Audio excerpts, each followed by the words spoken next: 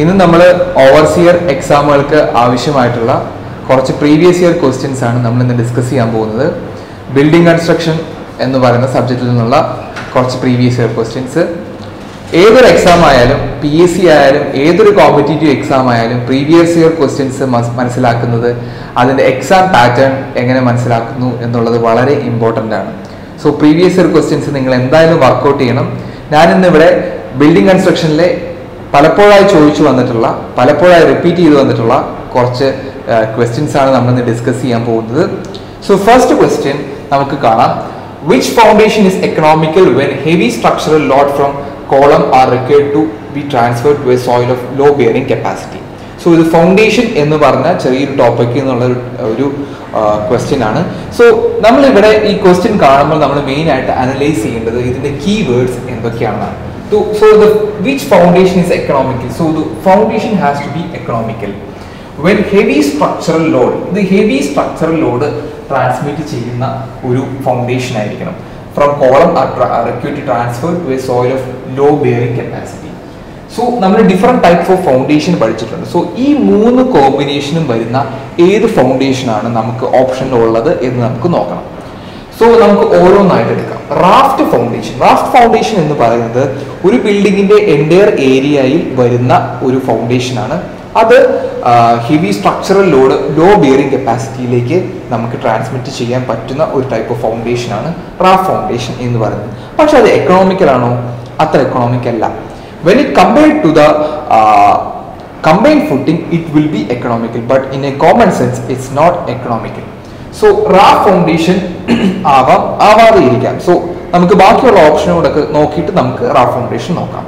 ഇനി പൈൽഡ് foundation. പൈൽഡ് foundation economical ആണോ? ഒട്ടും തന്നെ എക്കണോമിക്കൽ ആയിട്ടുള്ള ഒരു ഫൗണ്ടേഷൻ അല്ല പൈൽഡ് ഫൗണ്ടേഷൻ എന്ന് പറയുന്നത്. ഹെവി സ്ട്രക്ചറൽ ലോഡ് താങ്ങുന്ന ഒരു ഫൗണ്ടേഷൻ തന്നെയാണ്, ശരിയാണ്. ലോ ബിയറിംഗ് കപ്പാസിറ്റി ആണോ? അല്ല. എപ്പോഴും പൈൽഡ് ഫൗണ്ടേഷൻ ഒരു ഹാർഡ് സ്ട്രക്ചർ, ഒരു കോമ്പീറ്റന്റ് ആയിട്ടുള്ള സോയിലേക്കാണ് എപ്പോഴും പൈൽഡ് ഫൗണ്ടേഷൻ അതിന്റെ ലോഡ് കടത്തിവിടുന്നത്. സോ പൈൽഡ് ഫൗണ്ടേഷൻ അല്ല എന്ന് നമുക്ക് പറയാൻ സാധിക്കും. പിന്നീട് നെക്സ്റ്റ് വരുന്നത് സ്പ്രെഡ് ഫൗണ്ടേഷൻ അല്ലെങ്കിൽ ഒരു ഐസൊലേറ്റഡ് ഫുട്ടിംഗ് എന്ന് നമുക്ക് പറയാം. ഐസൊലേറ്റഡ് ഫുട്ടിംഗ് എക്കണോമിക്കൽ ആയിരിക്കും, ആണ്. ഹെവി സ്ട്രക്ചർ ലോഡാണോ അത് കൊടുക്കുന്നത്? ഒരിക്കലുമല്ല. ഒരു സ്പ്രെഡ് ഫൗണ്ടേഷൻ എന്ന് പറയുന്നത് ഒരു നോർമൽ ലോഡ് വരുന്ന ഒരു ഫൗണ്ടേഷൻ ആണ് സ്പ്രെഡ് ഫൗണ്ടേഷൻ നോക്കുന്നത്. സോ ഇതും വരില്ല. ഇനി നമുക്ക് നെക്സ്റ്റ് ഓപ്ഷനിലേക്ക് പോവാം. Grillage foundation. So grillage foundation എന്ന് പറയുന്നത് ഈ നമ്മൾ പറയുന്ന ഈ മൂന്ന് കാറ്റഗറിയും സാറ്റിസ്ഫൈ ചെയ്യുന്ന, എക്കണോമിക്കലാണ്, ഹെവി സ്ട്രക്ചർ ലോഡ് ട്രാൻസ്മിറ്റ് ചെയ്യുന്ന, ലോ ബെയറിംഗ് കപ്പാസിറ്റിയിലേക്ക് ട്രാൻസ്മിറ്റ് ചെയ്യുന്ന ഒരു ടൈപ്പ് ഓഫ് ഫൗണ്ടേഷനാണ് ഗ്രില്ലേജ് ഫൗണ്ടേഷൻ എന്ന് പറയുന്നത്. സോ ഗ്രില്ലേജ് ഫൗണ്ടേഷൻ നമുക്കറിയാം, ഇത് ഒരു സ്റ്റീൽ സ്ട്രക്ചറാണ്. സ്റ്റീൽ ഐ ബീംസ് കൊണ്ട് നിർമ്മിച്ചിരിക്കുന്ന ഒരു ഫൗണ്ടേഷനാണ്. ഇതിൻ്റെ ഒരു ഡിസഡ്വാൻറ്റേജ് എന്ന് പറയുന്നത് ഇത് ഒരുപാട് ഡെപ്തിലേക്ക് ഇത് പോകാൻ പറ്റില്ല എന്നുള്ളത് മാത്രമാണ് ഗ്രില്ലേജ് ഫൗണ്ടേഷൻ്റെ ഒരു ഡിസഡ്വാൻറ്റേജ് എന്ന് പറയുന്നത്. മറിച്ച് ക്വസ്റ്റ്യനിൽ തന്നിരിക്കുന്ന 3 ക്രൈറ്റീരിയാസും സാറ്റിസ്ഫൈ ചെയ്യുന്ന ഒരു ഫൗണ്ടേഷനാണ് grillage foundation. So our answer will be option C, grillage foundation. So ഇവിടുത്തെ ഒരു കീ സംഭവം എന്ന് പറയുന്നത് റാഫ്റ്റ് ഫൗണ്ടേഷനും ഗ്രില്ലേജ് ഫൗണ്ടേഷൻ തമ്മിലുള്ള ഒരു കൺഫ്യൂഷൻ സ്റ്റുഡൻസിന് വരാൻ സാധിക്കുന്നുണ്ട്. സോ റാഫ്റ്റ് എന്താണ്, ഗ്രില്ലേജ് എന്താണ്, അതിൻ്റെ പ്രോപ്പർട്ടീസ് എന്താണെന്ന് കൃത്യമായി മനസ്സിലാക്കിയിരിക്കാൻ നോക്കുക. സോ 2013 PSC ഡ്രാഫ്റ്റ്സ്മാൻ പരീക്ഷയ്ക്ക് ചോദിച്ച ഒരു ക്വസ്റ്റ്യൻ ആണ് ഇത്. So different types of foundation, അതിൻ്റെ പ്രോപ്പർട്ടീസ് ഏത് സാഹചര്യത്തിൽ യൂസ് ചെയ്യുന്നു എന്നുള്ളത് അറിഞ്ഞാൽ മാത്രമാണ് ഈ ക്വസ്റ്റ്യനൊക്കെ ആൻസർ ചെയ്യാൻ പറ്റുകയുള്ളൂ. സോ ഗ്രില്ലേജ് ഫൗണ്ടേഷൻ ആൻസർ ആയിട്ട് വരുന്ന ഈ ഒരു ക്വസ്റ്റ്യൻസ് പലതവണ PSC റിപ്പീറ്റ് ചെയ്ത് ചോദിച്ചിട്ടുണ്ട്. ഇത് നിങ്ങൾ എന്തായാലും പഠിച്ചു വയ്ക്കുക. രണ്ടാമത്തെ ക്വസ്റ്റ്യൻ ഡോർസ് ആൻഡ് വിൻഡോസ് എന്ന് പറയുന്ന സെക്ഷനിൽ നിന്നുള്ളതാണ്. ബിൽഡിംഗ് കൺസ്ട്രക്ഷനിലെ മറ്റൊരു ഇമ്പോർട്ടൻ്റ് ആയിട്ടുള്ള സെക്ഷൻ. ഇത് KWA ഡ്രാഫ്റ്റ്സ്മാൻ ഗ്രേഡ് 2 2012 ചോദിച്ച ക്വസ്റ്റ്യൻ ആണ്. So different types of Windows എന്ന് പറയുന്ന സെക്ഷനിൽ നിന്ന് വരുന്നതാണ്. The window which projects outside a room of a building for admitting light and air is known as. So ഒരു വിൻഡോ, ഒരു പെർട്ടിക്കുലർ ടൈപ്പ് ഓഫ് വിൻഡോ ആണ് നമുക്ക് ഇതിൽ നിന്ന് സെലക്ട് ചെയ്യേണ്ടത്. അതിൻ്റെ ക്യാരക്ടറിസ്റ്റിക്സ് തന്നിട്ടുണ്ട്. Which projects outside A room, അതാണ് നമ്മുടെ ഒരു main keyword. And of A building four admitting light and air. Light and air admit ചെയ്യാൻ വേണ്ടിയിട്ട് ഒരു റൂമിൽ നിന്ന് പ്രൊജക്റ്റ് ചെയ്തിരിക്കുന്ന വിൻഡോ ഏതാണെന്ന് നമുക്ക് നോക്കാം. So casement option B casement window എന്താണെന്ന് നോക്കുക. കേസ്മെന്റ് വിൻഡോ എന്നാണ് നമ്മൾ ഏറ്റവും കോമൺലി യൂസ് ചെയ്യുന്ന വിൻഡോ. അത് ലൈറ്റും എയറും ഒക്കെ അഡ്മിറ്റ് ചെയ്യുന്നതാണോ? ആണ്. എല്ലാ വിൻഡോയും അങ്ങനെ തന്നെയാണ്. പക്ഷേ അത് ഒരു റൂമിന്റെ ഔട്ട്സൈഡിൽ പ്രൊജക്ട് ചെയ്തിരിക്കുന്ന ഒരു വിൻഡോ ആണോ? അല്ല. അതൊരു റൂമിന്റെ വാളിനോട് ചേർന്നിരിക്കുന്ന ആ ഒരു ഇതിൽ തന്നെ നിൽക്കുന്ന ഒരു ടൈപ്പ് ഓഫ് വിൻഡോ ആണ്. അത് പ്രൊജക്ട് ചെയ്ത് നിൽക്കുന്നില്ല. സോ കേസ്മെന്റ് വിൻഡോ അല്ല. ഡോർമർ വിൻഡോ ആണോ? ഡോർമർ വിൻഡോ നമ്മൾ എവിടെയാണ് പ്രൊവൈഡ് ചെയ്യുന്നത്? ഒരു സ്ലോപ്പിംഗ് റൂഫിലെ ഒരു വെർട്ടിക്കൽ വിൻഡോ ആണ് ഡോർമർ വിൻഡോ എന്ന് പറയുന്നത്. സോ അതും ഇതുമായിട്ട് മാച്ച് ചെയ്യുന്നില്ല. അതൊരിക്കലും ഒരു റൂമിലേക്ക് വരുന്നില്ല. ഡോർമർ വിൻഡോ റൂഫിന്റെ സ്ലോപ്പിംഗ് റൂഫിലാണ് പ്രൊവൈഡ് ചെയ്യുന്നത് ഒരു വെർട്ടിക്കൽ വിൻഡോ. അത് റൂഫിന് തൊട്ട് താഴെയുള്ള സ്ഥലത്ത് ലൈറ്റും എയറും കൊടുക്കാൻ വേണ്ടി. സോ ഇതും അത് വരുന്നില്ല. നെക്സ്റ്റ് വരുന്നത് ലാൻറ്റേൺ വിൻഡോ ആണ്. ലാൻറ്റേൺ വിൻഡോ നമ്മൾ പ്രൊവൈഡ് ചെയ്യുന്നത് റൂഫിൽ തന്നെയാണ്.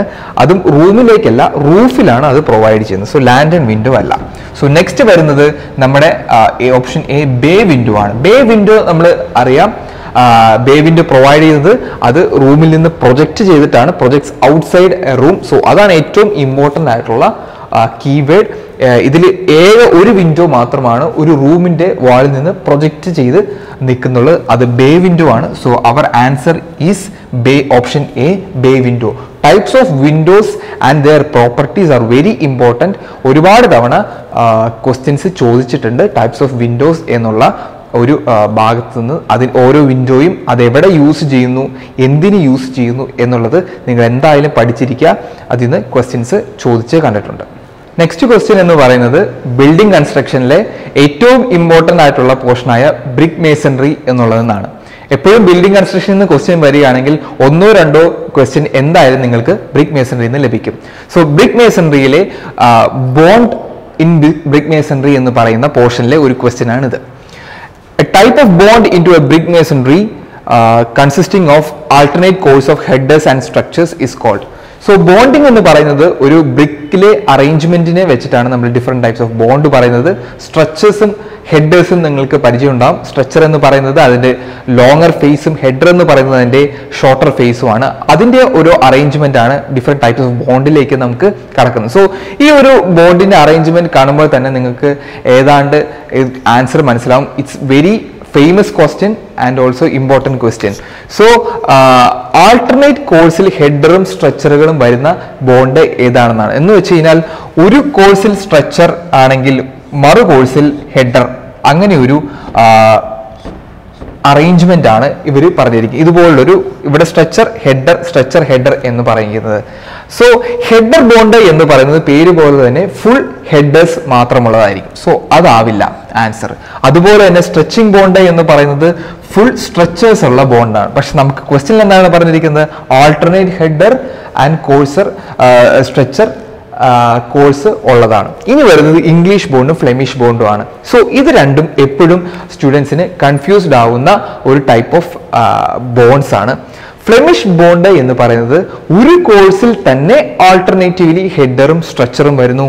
ഇംഗ്ലീഷ് ബോണ്ട് എന്ന് പറയുന്നത് ആൾട്ടർനേറ്റീവ് കോഴ്സിൽ ഹെഡർ സ്ട്രക്ചർ വരുന്നു. ഒരു ഹെഡർ കോഴ്സ്, ഒരു സ്ട്രക്ചർ കോഴ്സ്, ഒരു ഹെഡർ കോഴ്സ്, ഒരു സ്ട്രക്ചർ കോഴ്സ്, അങ്ങനെയാണ് ഇംഗ്ലീഷ് ബോണ്ടിൽ വരുന്നത്. മറിച്ച് ഫ്ലെമിഷ് ബോണ്ടിൽ എന്ത് വരുന്നു? ഒരു കോഴ്സിൽ തന്നെ ഹെഡർ സ്ട്രക്ചർ എന്ന് വരുന്നു. അങ്ങനെ തന്നെ അടുത്ത കോഴ്സിലും ഹെഡർ സ്ട്രക്ചർ എന്ന് വരുന്നു. അതാണ് ഫ്ലെമിഷ് ബോണ്ടിന്റെ ഇംഗ്ലീഷ് ബോണ്ടിന്റെ വ്യത്യാസം. അത് പരസ്പരം മാറിപ്പോകുന്നുണ്ട് പല സ്റ്റുഡൻസിനും. അങ്ങനെ ചെയ്യരുത്. നിങ്ങൾ ശ്രദ്ധിച്ച് പഠിക്കുക ഇംഗ്ലീഷ് ബോണ്ട് എന്താണ്, ഫ്ലെമിഷ് ബോണ്ട് എന്താണെന്ന്. ഇംഗ്ലീഷ് ബോണ്ടിന്റെ പ്രത്യേകത എന്തായിരുന്നു? ഇറ്റ് ഹാസ് ഹയർ സ്ട്രെങ്ത്, ഏറ്റവും കൂടുതൽ സ്ട്രെങ്ത് ഉള്ള ടൈപ്പ് ഓഫ് ബോണ്ടാണ് ഇംഗ്ലീഷ് ബോണ്ട് എന്ന് പറയുന്നത്.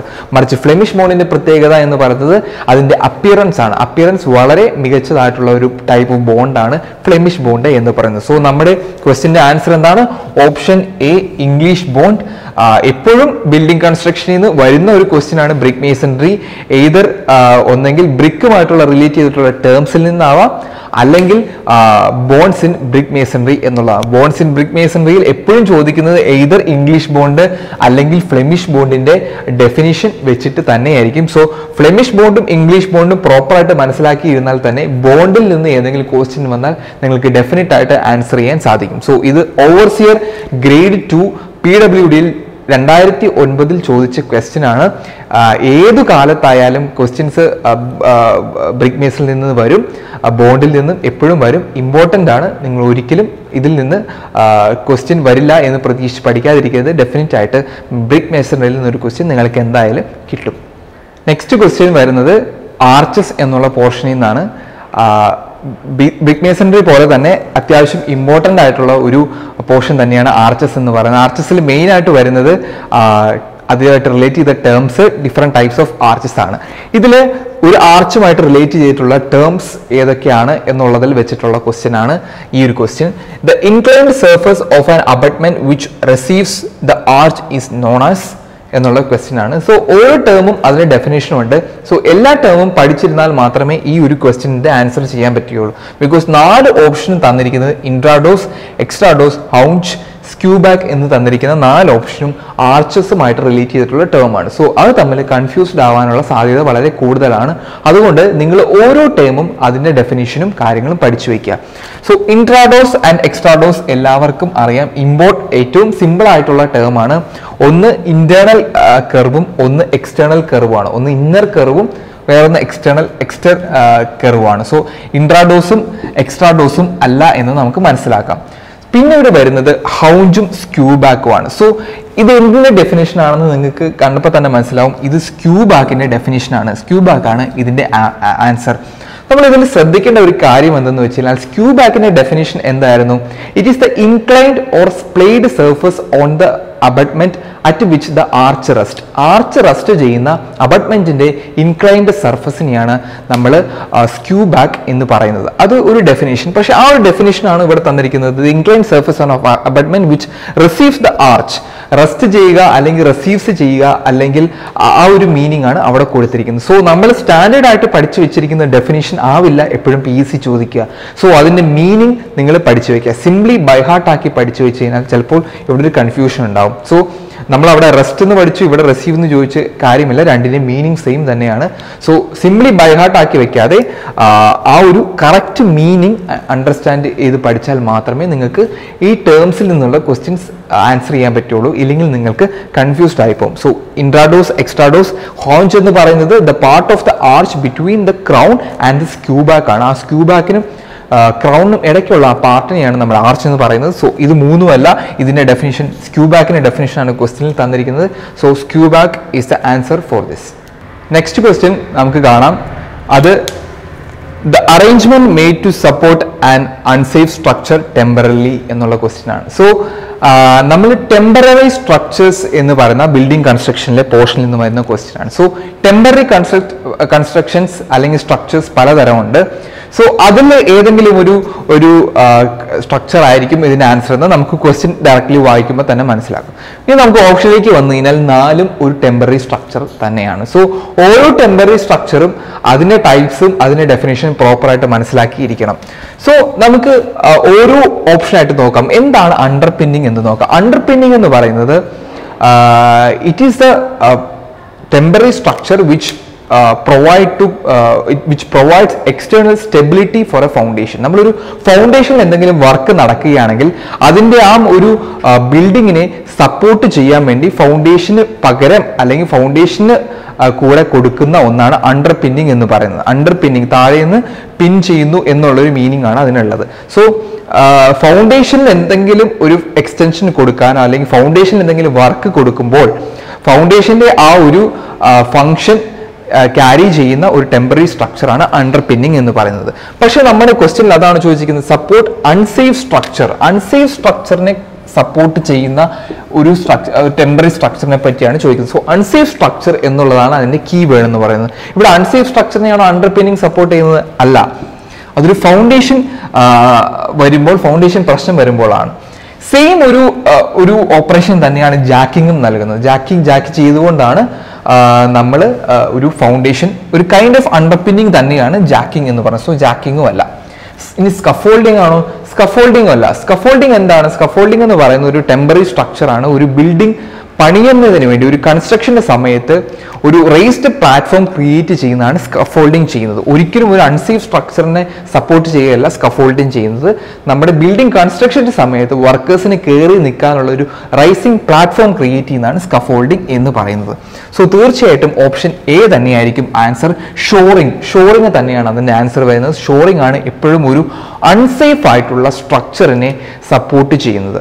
സോ നമ്മൾ ഈ 4 ഓപ്ഷൻ എടുത്താൽ തന്നെ ഓരോന്നിനും ഒരു കീവേഡ് നമുക്ക് പ്രൊവൈഡ് ചെയ്യാൻ സാധിക്കും. ഷോറിംഗ് എന്ന് പറയുന്നത് എപ്പോഴും ഒരു അൺസേഫ് സ്ട്രക്ചറിനെയാണ് സപ്പോർട്ട് ചെയ്യുന്നത്. അൺസേഫ് സ്ട്രക്ചർ ഷോറിംഗ് എന്നുള്ള ആ ഒരു ലിങ്ക് പഠിച്ചു വയ്ക്കുക. അണ്ടർപിന്നിങ് എന്ന് പറയുന്നത് എപ്പോഴും ഒരു ഫൗണ്ടേഷന് പകരം നിൽക്കുന്ന അല്ലെങ്കിൽ ഒരു ഫൗണ്ടേഷന്റെ ലോഡ് താങ്ങുന്ന ഒരു സ്ട്രക്ചറാണ് അണ്ടർപിന്നിങ് എന്ന് പറയുന്നത്. സോ ഫൗണ്ടേഷൻ എന്ന് പറയുന്ന ഒരു കീവേഡാണ് അണ്ടർപിന്നിങ്ങിൽ എപ്പോഴും ഉപയോഗിക്കുക. സ്കഫോൾഡിംഗ് എന്ന് പറയുന്നത് ഒരു റേസ്ഡ് പ്ലാറ്റ്ഫോം ക്രിയേറ്റ് ചെയ്യുകയാണ് ഒരു കൺസ്ട്രക്ഷൻ ആക്ടിവിറ്റിക്ക് വേണ്ടി. സോ അങ്ങനെ അത് ലിങ്ക് ചെയ്ത് പഠിക്കുക. ടെമ്പററി സ്ട്രക്ചേഴ്സിൽ നിന്ന് ഏറ്റവും കൂടുതൽ ക്വസ്റ്റ്യൻസ് ചോദിക്കുന്നത് ഷോറിങ്ങിന്റെ ഡെഫിനിഷൻ വെച്ചിട്ട് തന്നെയാണ്. അൺസേഫ് സ്ട്രക്ചർ നിങ്ങൾ എവിടെ കാണുന്നോ അപ്പോൾ നിങ്ങളുടെ കണ്ണെപ്പോഴും പോകേണ്ടത് ഷോറിങ്ങിലേക്ക് തന്നെയാണ്. ഡിഫറെൻറ്റ് ടൈപ്സ് ഓഫ് ഷോറിംഗ് ഉണ്ട്, അത് നോക്കിയിരിക്കണം. ഷോറിങ് എന്താണ്? അൺസേഫ് സ്ട്രക്ചർ ടെമ്പററി സപ്പോർട്ട് ചെയ്യുന്ന ഒന്നാണ് ഷോറിംഗ് എന്ന് പറയുന്നത്. സോ അങ്ങനെ ഒരു കീവേഡ്സ് വെച്ച് വേണം ബിൽഡിംഗ് കൺസ്ട്രക്ഷൻ നിങ്ങൾ മുന്നോട്ട് പോകാൻ പഠിക്കാൻ. ഒരു കീവേഡ് ഉണ്ട്, അത് ഐഡന്റിഫൈ ചെയ്യുക ക്വസ്റ്റ്യൻസിൽ, അത് ലിങ്ക് ചെയ്യുക ഓപ്ഷനുമായിട്ട്. പിന്നീട് നിങ്ങൾക്ക് എലിമിനേഷനും ഉപയോഗിക്കാം. നിങ്ങൾക്കൊരു 4 ഓപ്ഷൻ ഉണ്ട്, ചിലപ്പം നിങ്ങൾക്ക് 1-2 ഓപ്ഷൻസ് ഒക്കെ എലിമിനേറ്റ് ചെയ്ത് നിങ്ങൾക്ക് കറക്റ്റ് ആൻസർ അറിയില്ല, പക്ഷേ ബാക്കിയുള്ള ആൻസർ അല്ല എന്നറിയാമെങ്കിൽ നിങ്ങൾക്ക് ഡയറക്റ്റ് ആയിട്ട് ആ ഒരു എലിമിനേഷൻ ടെക്നിക്കും ഉപയോഗിക്കാം. ഇത് ഒരു ട്രേസർ എക്സാമിന് ചോദിച്ചിട്ടുള്ള 2014 ചോദിച്ചിട്ടുള്ള ഒരു ക്വസ്റ്റ്യൻ ആണ്. സോ പ്രീവിയസ് ഇയർ ക്വസ്റ്റ്യൻസ് നിങ്ങൾ അനലൈസ് ചെയ്യാൻ മറക്കരുത്. എന്നാൽ മാത്രമാണ് നിങ്ങൾക്ക് ഒരു എക്സാമിന്റെ പാറ്റേൺ മനസ്സിലാക്കാൻ സാധിക്കുകയുള്ളൂ, ഇമ്പോർട്ടൻറ്റ് പോർഷൻസും ഇമ്പോർട്ടൻറ്റ് ടോപ്പിക്കും മനസ്സിലാക്കാൻ സാധിക്കുകയുള്ളൂ. സോ ഇതാണ് കുറച്ചൊരു പ്രീവിയസ് ഇയർ ക്വസ്റ്റ്യൻസ്. ഇനിയുള്ള പ്രീവിയസ് ഇയർ ക്വസ്റ്റ്യൻസ് ഇനിയുള്ള വീഡിയോയിൽ നമുക്ക് കാണാം. So that's it with today. Thank you.